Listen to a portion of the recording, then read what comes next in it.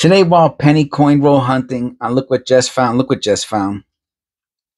Now, we all know what a strike through is, right? Strike through is when there's something on the planchet or the die and it hits the planchet and it leaves a mark of the thing that it hits. And that is mint damage, right? But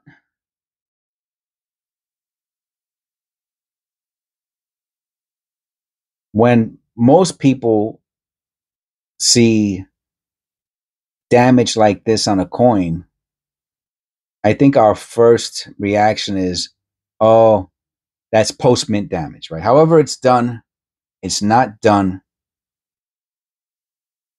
during the strike on the planchet.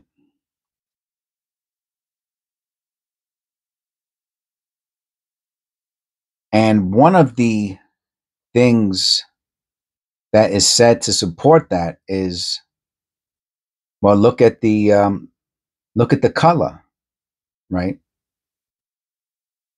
You can tell it was made after the minting of the coin because it looks fresh, and the rest of the coin is dark, so you could tell it's done afterwards.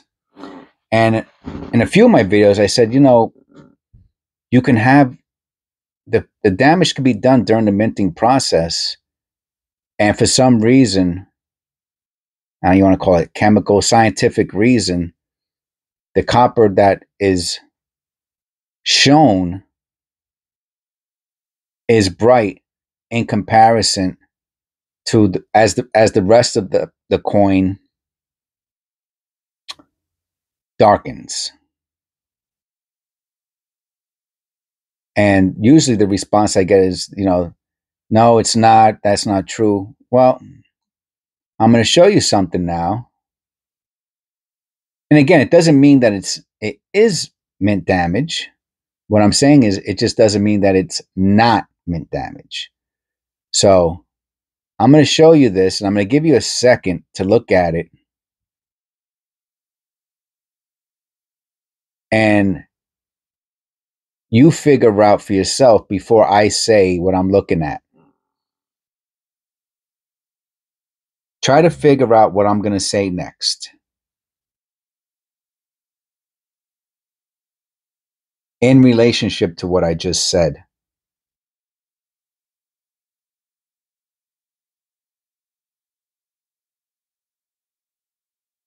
So,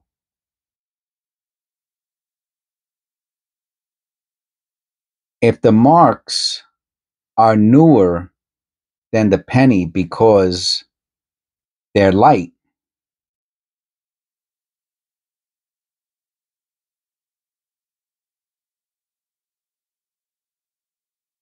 how come the bottom of the mark is the same color as the rest of the penny?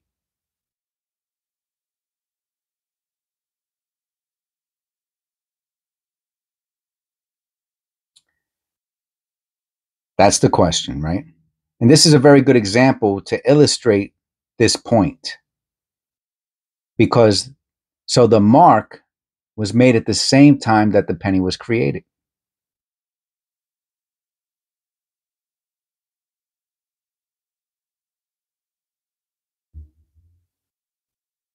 Or it would be gold also.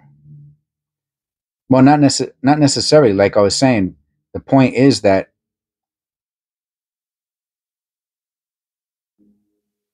errors made while minting a coin can still look fresh, even though it happened during the minting of the coin. That's the point. And I think this is a pretty good illustration of that. And it's funny because right around the, I'm looking at this now, and there's some interesting stuff going on right around where those marks are. I don't know if you can see that also through the camera. Almost looks like die clashes. Now, what caused this? I'm not 100% sure. All I know is that it's on the obverse and the reverse is fine, right? So this is the question that I ask, is to cause this type of a mark, right? To go through copper, a hard metal. If it was on the floor, those strikes would leave marks on the back. But there are no marks on the back. How come there's no marks on the back? Because it's on the die. You understand? It's on the die. That's so when it was struck and the penny was made, so that's why there's 0 marks. That is such a hard strike to make those marks. I would say even if it was on a desk, it would leave some sort of mark on the back. And also to go through that far and just stop, you know. So I'm assuming, I'm going to say that this is a strike through, that there was something on the planchet. That's all. On the top of the planchet, there was something, and it got hit, and it made those marks. And of course, you only see this in coppers. Look at that. Look at even, you see, whatever was there between the planchet and the die, it actually caused a little bit of movement in the strike, and you could see doubling in the 9 and the 8 there.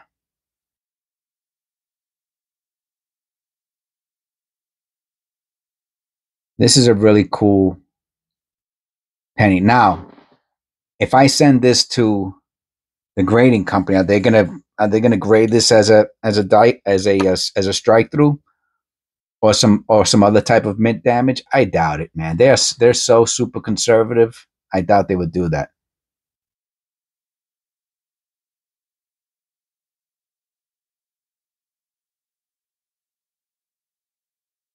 But that's my theory, my philosophy, and I'd have to hear a better reason. No, that was run over in the parking lot. That's PMD. I got to, come on, man. Come on. I just gave an educated thesis, and if you're just going to say PMD or road rash, I'm not gonna listen to you. All right, that's what I got for today's video. Please click like and subscribe, and I'll see you in the next one.